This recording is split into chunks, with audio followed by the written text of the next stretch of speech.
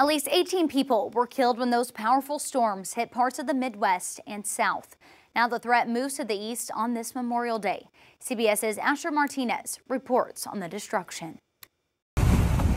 A funnel cloud twisted over North Texas, part of a strong storm system that tore apart homes, businesses, and vehicles. Frank Soltesiak hid in a cooler with some of his neighbors at a mobile home park in Sanger, north of Dallas. I grabbed my dog, we headed for there, and it was just unbelievable, the sound of all the destruction going on around us. Everyone survived, as did dozens of others who packed into a bathroom at a truck stop in Valley View that's now torn apart. The mangled metal, an example of the storm's power. I kid you not, 30 seconds in, someone goes, "Get to the bathroom now." At least 7 people, including 2 children, were killed and dozens hurt in Cook County, Texas. They need your prayers. They need your support.